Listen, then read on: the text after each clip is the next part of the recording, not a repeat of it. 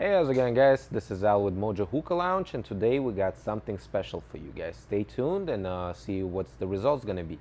So in order to make our special hookah that we're doing tonight, we would need 2 grapefruits, 3 bananas, and obviously a hookah, charcoals, and all the necessary stuff. So we're gonna use 1 grapefruit as a base, and what we're gonna do is cut the bottom of a grapefruit so it holds steady on a plate. Now what we're gonna do is take our bananas, pretty much separate them, and we're gonna cut them in same length pieces. So let's start with this one.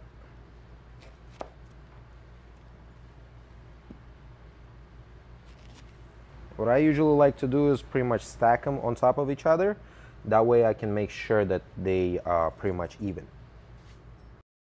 So the next step is we pretty much gonna measure the bananas and trying to eyeball them and position them to the right place. In order to do that, what I usually like to do, I like to mark the pretty much the banana. So this would be the first banana, this would be the second banana, and this would be the third banana. All right, now we pretty much just put them, eyeballing them on the places. 1, 2, and this would be 3. Okay, so this one would be the third one. This one would be the second one, and we pretty much mark it the same way we did with the bananas. So this would be the first one. We pretty much cut the holes in them, so basically 3 separate holes and 1 hole in the bottom. So for the next step, we're gonna use the apple decorer and put our holes in our grapefruit.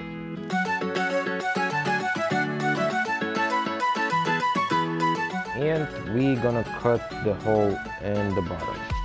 This is where our base is gonna connect to the hookah, so just leave it as it is. So these holes, we're gonna match them with the size of the banana. So we're gonna cut them a little bit larger, and we're gonna position the bananas in there and fix them with the, I usually use toothpicks, so we're gonna use that. Okay, so let's just cut the grapefruit and we'll see the results.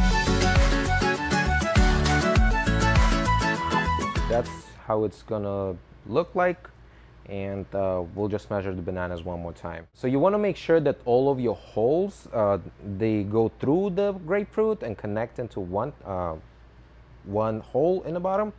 That way the air can go through all of the bananas. I'm gonna put the bananas inside again, try to see if it's snug. Okay, so it's perfect. Perfect. Now we're gonna cut the holes inside of the bananas themselves.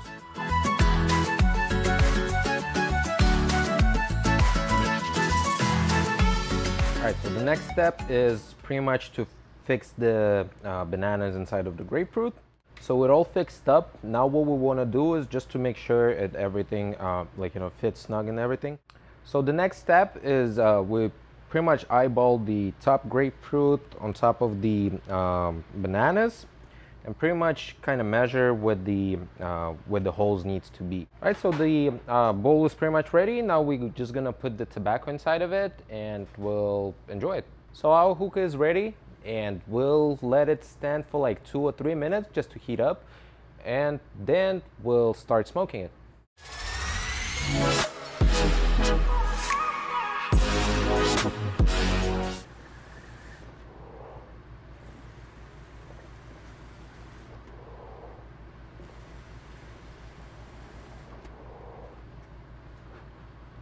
The benefit of a fruit hookahs is you can smoke it longer and you can overheat it, meaning that you will get more smoke out of it.